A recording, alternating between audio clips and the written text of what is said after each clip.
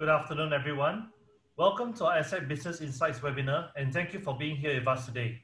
My name is Ian Ong, and I am the Alumni Relations Manager for ESSEC Asia Pacific.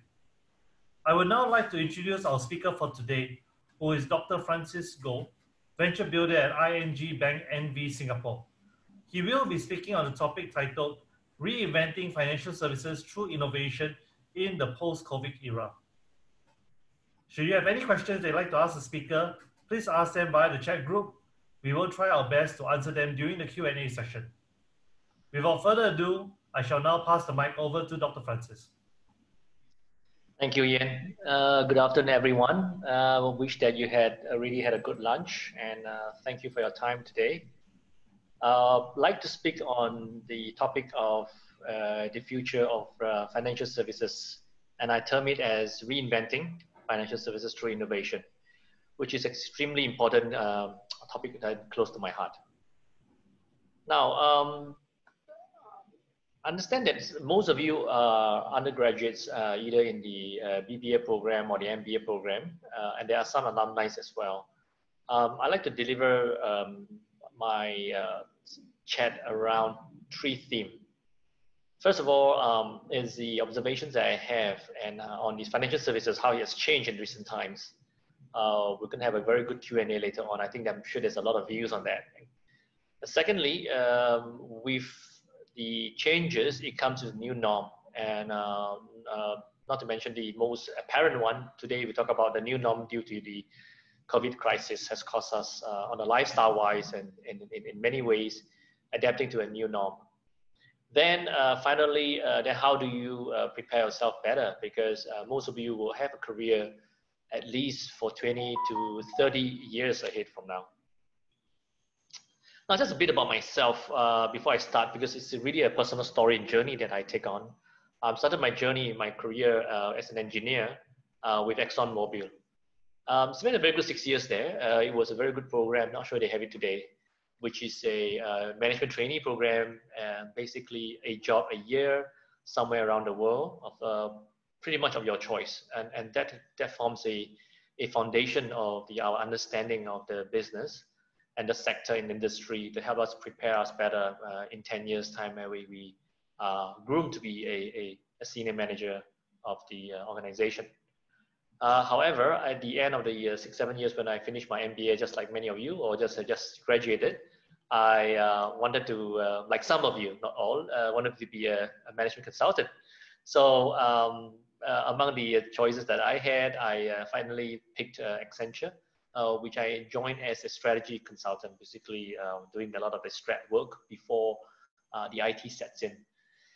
And as an Accenture is an IT firm, I stayed on and went into the commercial side of it, and I decided that I needed to have some, other than consulting, I needed to have some business development sales experience on.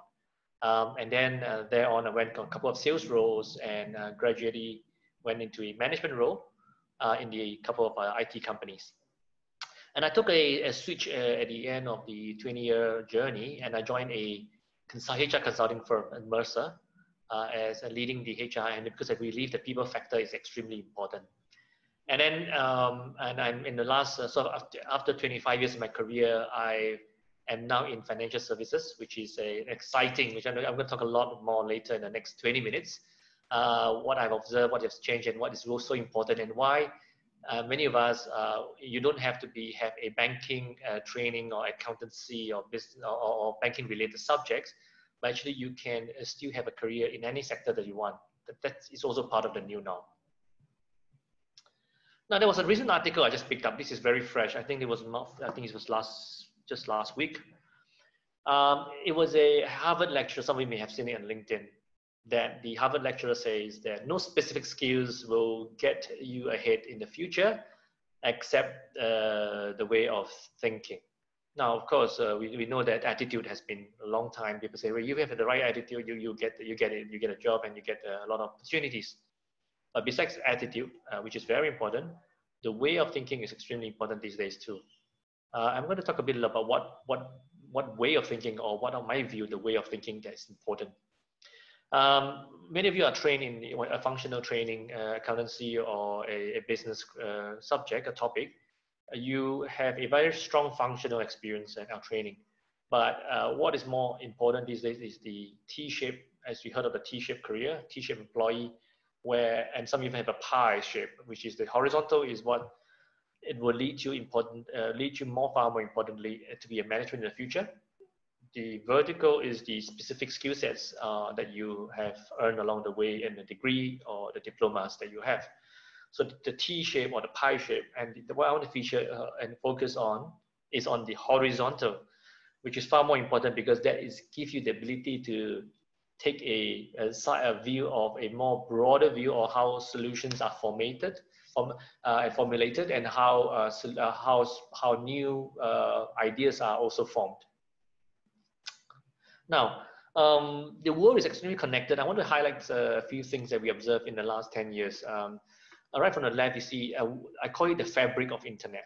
Now, since the internet has been and come on stream, it has been a fundamental fabric that connects everyone, everything. So therefore, information is king, to say, right? You know, information actually costs and value much more than money. Internet has allowed us to transverse across the world at an instantaneous, time zone that allows that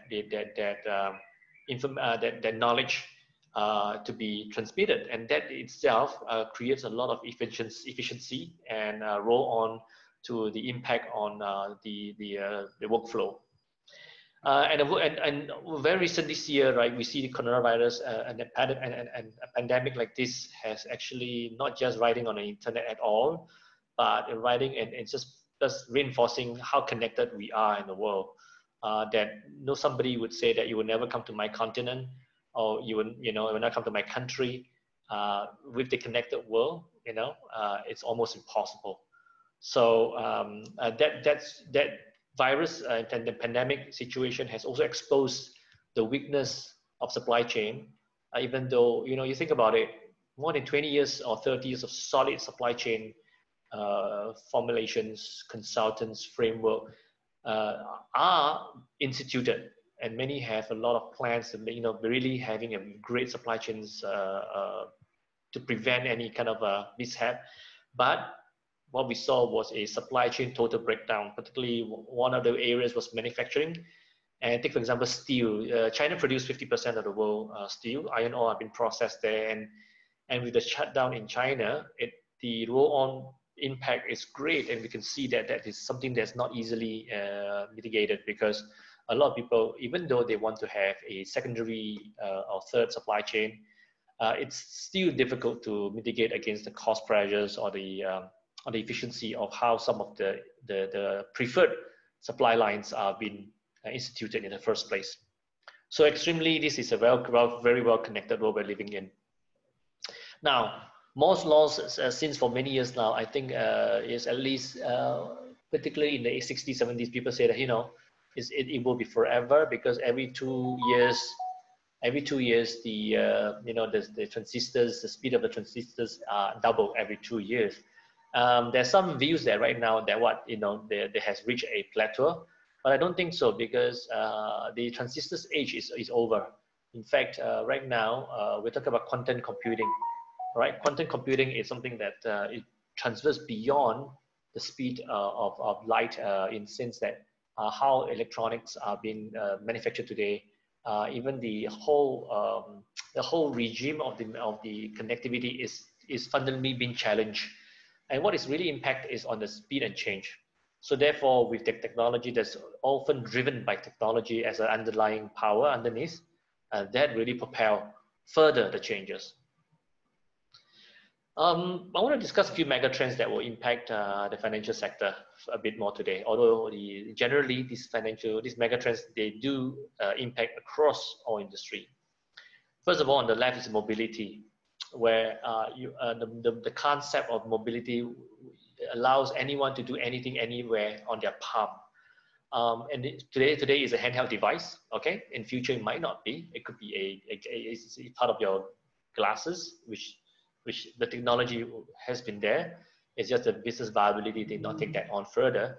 So having the ability to access information services on your palm, anywhere, anytime, on the go, is what we term mobility. And that's a very underlying important that customers like you and me are look for. Like, take for example, maps, banking services, payment, everything is all on the palm. Now, on the right-hand side, you see that the propelled by digital, the social media is taking on much bigger way that we've ever seen.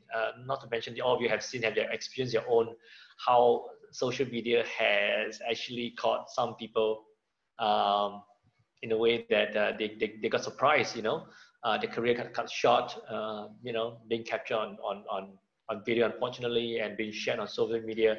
And we also see, more the darker side of social media, which is often, been really been a focus to take off, not having them that channel, terrorism, for example, suicide, for example, all the dark sides of the social issues has been propelled also by social media. But no. So with the right governance and framework, social media by right can do a lot of good. Take for example, how a brand is able to bring on a lot of businesses in Singapore or anywhere has been forced to shut down, at least on the retail. The only way that they can really want to propel their business is through online.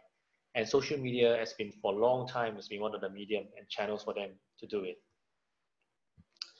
Now, the megatrends as we go is also, I'm going to talk a bit more about 5G, particularly it's really coming to on stream very soon. Trials has really been done in many countries. What it offers us is a fantastic speed, a level of speed that we can get on our phone. And that really propel a different way of how we transmit information and how we really get things done. So the technology, this 5G is really it's just one segment of the telco enabling, but this enabling us for better lives, both on the personal side, but also on the business side, because a lot of the IoT, the infrastructures, robotics are all driven on the 5G network in the future. And today, with the limitation of 4G, a lot of that are not being used widely, or the efficiency is not there because of the speed. But in a very short 2 years and next 5-10 years, you will see that 5G would undertake our world, the manufacturing world, in a whole new way. Now, the trade war is going to stay. Fortunately or unfortunately, it's going to stay for a long time. With the rise of China in terms of the both political and both in the economic stage, on the economic stage, there bound to be this rivalry, which we've seen for centuries, right? But we believe that the coexisting of superpowers, they do exist, and they have to, with the balance, right sex balance eventually. But however, during the intermittent or in the transition of the balance, and the balance is volatile, it never stays the same. It will create a lot of disruptions to the surrounding economies, not just politically, but a lot of it commercially, and eventually hits us on the lifestyle as well. Drivers that propel this and bring us closer to home on the financial services industry is payment. And we look at it right now, and most interestingly, you have noticed in Singapore, for example, there has been, in fact, still ongoing, all right? They're going to open up, there are 21 bidders for the retail banking license and the wholesale banking licenses. We have 14 bidders for wholesale. I think seven bidding for the retail. But what's interesting is this: the applicants for the licenses, both wholesale and retail, are not traditionally from financial sectors. There are names like Xiaomi. They are like Singtel, Grab, venture funds. It is obvious. Even telcos and every you can see that the proliferation of that across sectors has been far more visible these days. So payment is a central core, or rather financial services is a central core for any commerce, e-commerce or commerce transactions underlying the fundamentals, right? So therefore, the right strategy for a lot of the, take the story of Grab, for example. They have started as a car sharing business, and eventually today, they joke that they just happen to own a fleet of cars. That's it. That's not the core even anymore. It's really the commerce and the payment business that is really going to transform and really transforming Grab today.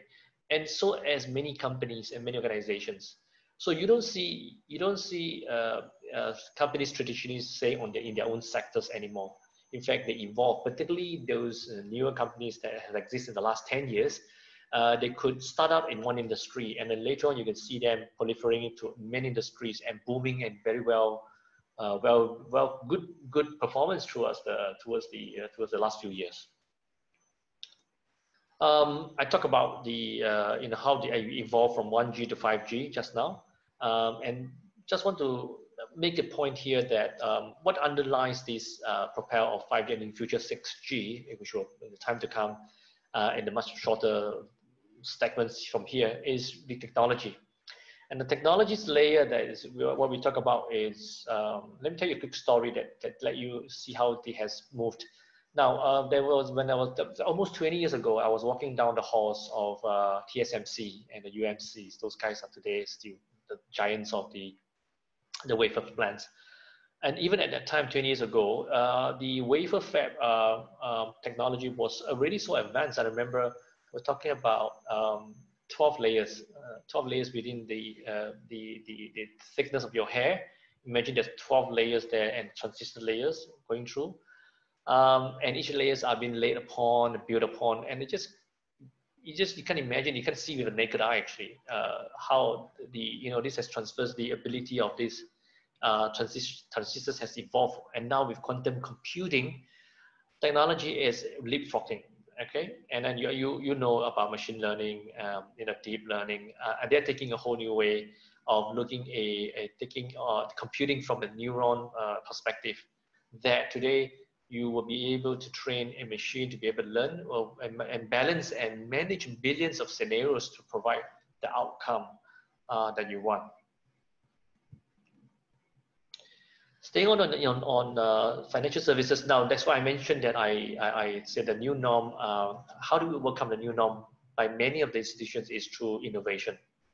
And as this graph that I picked up from McKinsey, you can see that it's important that they are started, of course, with data, foundations, decisions, and design, distribution. Now, this is really a cycle, a workflow that how people can transform unstructured data particularly.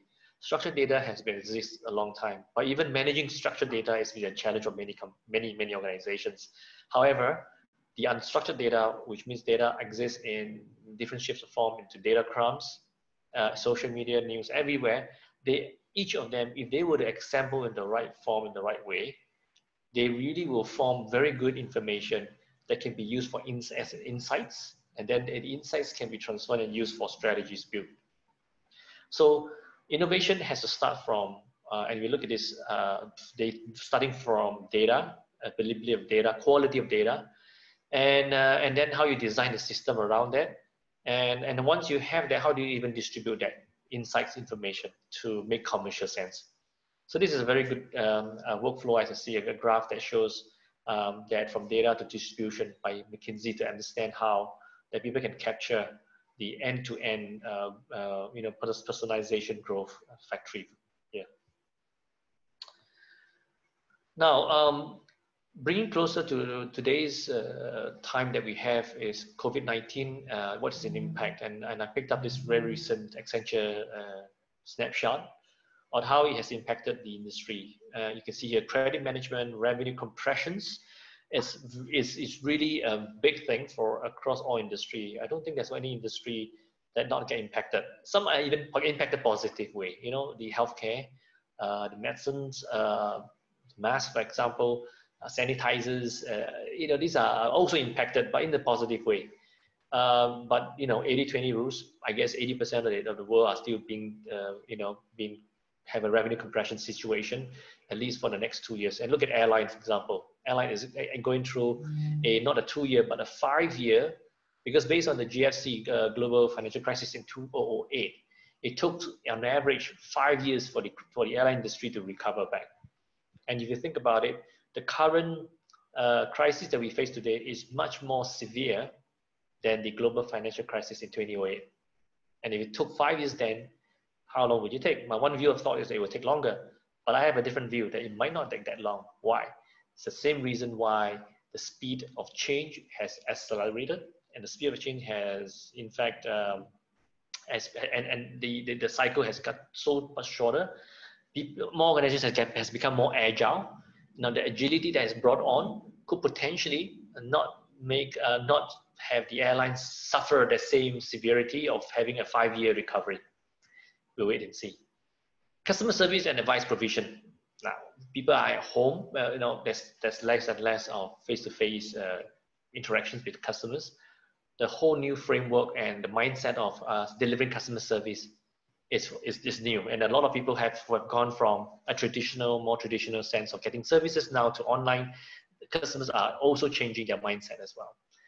And finally, operating model adjustment, cost control, and innovation. Now, the only way an organization can evolve is continuously invest in innovation, because innovation is the only way that you can transform how you work today, who you are as an organization, and as a department, as a person, to take advantage of the change, take advantage of the new norm, evolve a new way of working, workflow, products, services, you name it. And at the end, what you achieve success, that you have a strong stake, you have a strong position in the marketplace, and therefore you enjoy the fruits of your labor as a person or as an organization.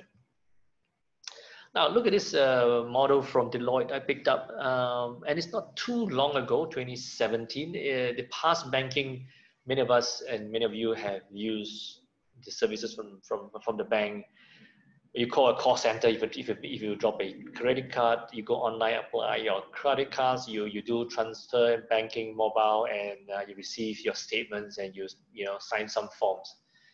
The future is this in 2017 based in Deloitte, but I tend to disagree because the branch is an old concept. And in fact, Singapore has actually experimented with the branchless concept, and even some of them have even transformed. And if you look at one of the examples in DBS in Plaza Singapura, on the basement 2, I believe, they have transformed the branch is into like a cafe lifestyle feel, where you walked in, you never imagined that could be a branch, look and feel like a branch anymore.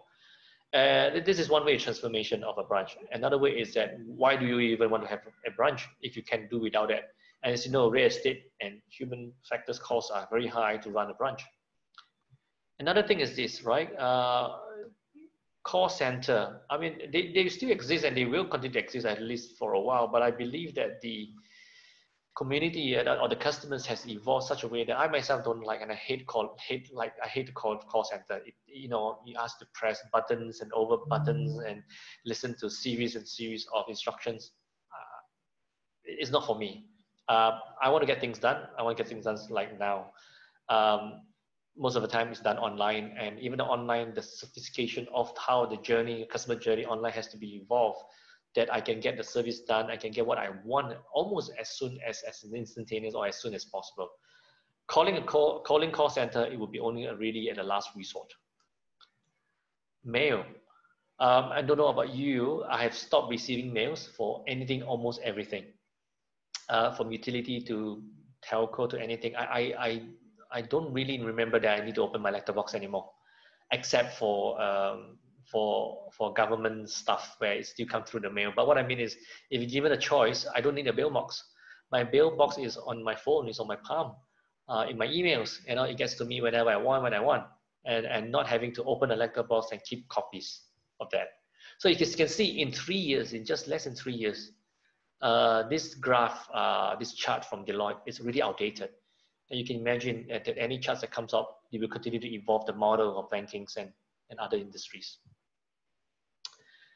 Now, I love this tagline, live more, bank less. If a bank tell you, bank less with us, it's interesting. Just like a car say, hey, drive less. You may think that, oh, wow, it's interesting. Why they ask us to bank less? Don't they want us to bank more so that they make more out of us? Actually, it's on the contrary, it's not, because they want you to live more, and that means having more time with your life, doing what you want, and spending less time doing banking stuff, and really leave the banking stuff to them. And what they're trying to say is customer experience comes first. So they will deliver the services that you need, what you need to get things done for banking services, at the most convenient way, and such that you spend a lot less time doing banking yourself. So therefore, you bank less. So customer service experience is a big hot topic that I do a lot of consulting for my client, for my work, but we won't be going into detail today, but it's really centered around the entire experience that governs how on the back end and front end of your organization, how you think, how you do your work, how your workflow, and how your operations, everything fundamentally should start from how the customers is experiencing you. It's no longer the day that you set up your company, your workflow structure, and the customers follow the process. Oh, you tell the customers what to do, 7 steps, get this done. Today, the customers tell you how many steps they can tolerate. If it's 2 steps, you make it work. If you don't make it work, your competitors will make it work, and you're out of business. Now, I'm going to end my topic with just 3 little tips that I have today. That will center around, maybe give you some thoughts and maybe questions. These are formulated based on the 25 years I've seen, and more increasingly last couple of years I've been coaching leaders. Now, we all know what VUCA world is, right? And be very clear that you got to be very comfortable with the VUCA world, the new norm. The world is volatile. Everything's volatile, right? It's uncertain, complex, and very ambiguous. Now, it's going to get more VUCA. Now, on your side, either you're a leader today or you envision to become a leader soon. These are the 4 things that really well positioned with the same syllabus of VUCA, which I want to leave you with is you got to set a vision for yourself for what you do. Very clear on that, and there's a clarity there that make sure that you're clear. And the understanding is not just clear the vision, but also clear on the surrounding who and what you are doing. And finally, one of my favorite is agility. It's having the ability to be agile. Now, agile is not being flexible and just change whenever it's needed. All right, I'm very agile. You think that you can change anytime? Is agility? It's not. That could be maybe flexibility. But agility is the ability to understand what's to come, prepare for it, understand why, and able to formulate a thoughtful way to make the tweak and adjustment. And sometimes the agility doesn't need to be 180 degrees. Sometimes it's just 1 degree, but that makes a lot of difference. It's 1 degree over a longer distance, as you can see, it's going to be very, very big impact. The second one is about integrity. I'd like to leave with you is have a mindset of follow through on what you say and you're going to do. Follow through and follow on. Do what you say and say what you do. Now, this is extremely important. Now, in order to have it engraved into what you do into your workplace and to how you behave at work, you should start this on your everyday life as part of your personal the way you carry yourself in everything and whoever you engages have this part of your life, and then you don't have to think it's become your second nature. Now, this will win you a lot of great credibility that will formulate and build trust upon you, and which is trust is often the foundations of relationships. And when sometimes and pretty often, I would say the foundation of business relationships and how people and businesses and organizations are transversing with one another. Now, finally, in your career, I wish you all well in your career in your events along. But I want to remind you, perhaps one thing is that you are in the competition with no one but yourself. The reason why I say that is that I do observe a lot of young people, particularly I would say, they in the pursuit of everything good and great, which in terms of their career, they may have sidestepped some and missed out certain maybe focus on the humane elements of or the surrounding, being less sensitive to people around. And exhibited and behave in a way that may not be that desirable. So I was also to remind you that you will be a better self for yourself in the future when you do and desire to be better than who you are. And this rule will actually propel you much further, because there's no limit to where you can get. The only way and the final destination is where you realize that you don't need anything to make you happy anymore. Now, with that, I thank you for your time. I think I kept to the time at 30 minutes, which is fantastic, which is my target, and I'll leave a good 30 minutes for questions and answer. Ian, back to you. Thank you very much, Dr. Francis. I mean, it's a really nice presentation. I got actually some questions that we actually have. I'll start actually with 2 of my own first. Actually, the first question I have is about call centers in banks. I mean, everyone has actually encountered the situation whereby, you're waiting online and you're waiting so long actually for the person to get back to you, when you actually call a call center. I mean, when you're talking about innovation in banks, in your own opinion, what do you think will actually replace the call center and actually get back for the banks to actually provide a better or faster response to customers? Okay, so to be fair to the banks, they have already started almost a decade ago, like 10 years, to look at replacing the call centers with much more efficient customer experience. For example, they have moved, for example, a lot of the inquiries into email where they will get back and they don't have the customer does not need to be holding on the phone. They use a lot of internet processes to able to process some of these services. But over the last more recent 5 years, they are starting to use AI, artificial intelligence, to able to understand those questions, having the NLP ability, natural linguistic processing ability to understand the questions and able to reply based on the machine learning that the robots understand based on the context of question and giving the answers. Now, the preliminary robotics and we call it chatbots that we experience are not that advanced, where they're sometimes giving us answer that's not so refined and very standard. But we still see that there's been a continuation of improvement of the technology, such a point that the answers are much more, the robots have been trained to understand and the difference between two questions, even how the questions are phrased and how the words have been arranged. So that continuously, the AI will eventually take over a lot of the back office, services. Like I can just give you numbers.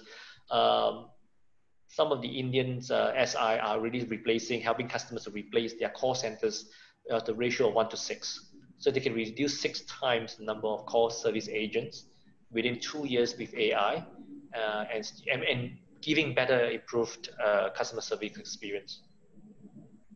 Well, the next question I actually have is actually you talked about 5G technology, and how do you think actually 5G technology can best actually benefit the banking and finance industry? Okay. The fundamental of the difference of 5G versus the current is the speed. All right. Now the speed is really it can go up to 100 times if the infrastructure is being built well for that.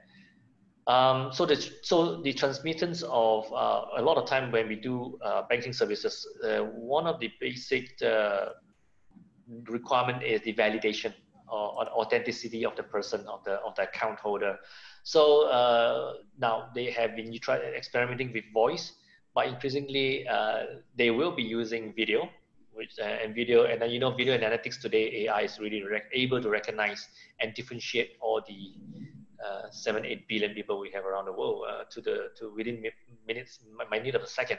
So with video technology coming to for the authenticity purpose, 5G technology will transmit that in a much quicker, more efficient way. Now, over large volume today, in a single instances is easy, but I'm talking about over very, very large volume. Well, next question that I have is actually this: because you come from HR background, how do you think banks need to change their hiring models and principles to meet the Vulcan world? That's an interesting one. That's a very good question. Okay, I'm going to compare with how banks traditionally has hired. They often look at the functional expertise first, and then they look at the HR side, the talent expertise, and then they look at the culture fit. However, increasingly banks, the automation and the moving of the services, like you mentioned earlier, from branches out and into really everything online. First of all, the number of hires is going to be significantly lower. The second thing is that as banks going into, like, some people joke that bank and IT is really merging, which is actually true, but it's been all around because bank is propelled by technology, right? So the hot jobs in the banks in the future is not those bankers, investment bankers that I dealt a lot with recently. It's actually the technologists, the coders. You'd be surprised, the people who are great in able to build AI and machine learning languages, able to build the next generation innovative platforms. these are the people that the banks will need. They will need less and less of the traditional bankers, front office managers. Why? Because they can be replaced by machines. Today, you know that even in RM is able to be replaced by sophisticated robotics to able to provide advisory. Robo advisory has been around for at least 5 years, and some of the startups that are doing robo advisory has been doing very well. For the not too sophisticated investors, those are good enough. So RMs are one of the jobs that will be gone, and it's a very high paying job today. But there will be a few remaining for other purpose, not so much of the web advisory piece, but much more on the relationship piece, where if the robotics have not been able to replace in the future, which I think they will still come in and play the human and the human to human H to H interaction. Now, on this note, Francis, I just want to actually ask you as well. I mean, you talked just now about AI. Do you think AI can actually really replace, RMs, actually, especially for the high net worth individuals? Okay, now there's a long answer and a short answer to that. Now, I'll give you my view. My short answer is yes, but provided there are some scenarios. Okay, so generically, the RMs does a lot of functions. Okay, there are certain functions that they do today can be easily and have already been replaced by AI. Okay, for example, stock picks. For example, based on 20 years history of a certain performance, and then using AI to predict the stock price next day, next month. The machines are already doing that. Okay. Now, then you can put multiple layers of that complexities in, not just a stock, but stock in that market, and then with different forex and currencies, and you just put in tens of thousands of even parameters. The machine can handle that, but human cannot handle that. And the human will take a lot of time to compute that kind of parameters and scenarios. That machines do better than humans, and then that should be left out for what the RMs will do in the short term. They will have to manage the executives, which is on the business side. The customers are still humans. They like to be talking to someone, interacting with someone, and there's a multi-million-dollar deal at stake. They want to really have the assurance and the trust with Ian. Like, for example, I know you, I've been dealing with you, I trust you, therefore I'll continue to do business with you. That element of the human type, the RMs will still have to play the key role. Nice. Okay, I got one last question here from our participants. How do you think the collapse of Wirecard will impact the fintech segment and growth of non-banking players in the financial services? How will it impact? No, I would say the impact is very little. Let me explain why. Now, it doesn't surprise me, this Wirecard episode. It doesn't surprise me at all. In fact, the only thing it surprised me is why it takes so long to get caught. Okay, so in general, as everything moving online and on every financial transaction and transactions are based on one and zeros on the fundamentals, all right? So although you can have a lot of compliance layers and ring fence it with a lot of technology, firewalls and preventions, there will still be a way around it, meaning that that's why patches of software has always been continuously been done. And hackers are getting more sophisticated, and no system is unhackable. That's why that even the CIA, when they come up with a certain programs or patch, they will invite the best of the hackers to come and hack themselves and get a prize, because they want to know the known unknowns, and they don't want to be in a position of unknown unknowns. So impact is very little, because that is going to continue. I mean, the next Wirecard incident could come next month, next year. I don't know. It could come in a smaller fashion than this. 2 billion, I think, was the CEO's investigation. But there will be tons of fraud, as you can know. Fraud is one of the key and top issues the banking industry is facing, and will continue to face in a big way. And it's one of the key focus of where the spend is, the prevention of fraud. But it's also big money for a lot of startups, because that is an endless way, because there's no wall that is unbreakable, so to speak, in a sense. So there'll be business to be done, money to be made for people who can build new solutions, new ring fence, and there'll be money to be made for people who are trying to break it. Okay, so this actually ends our Q&A session and concludes the end of our webinar. I'd like to actually thank Dr. Francis for taking the time out to speak on this topic. Really appreciate your time this afternoon. Thank you, everyone. Have a nice and great day ahead. Thank you. Bye-bye.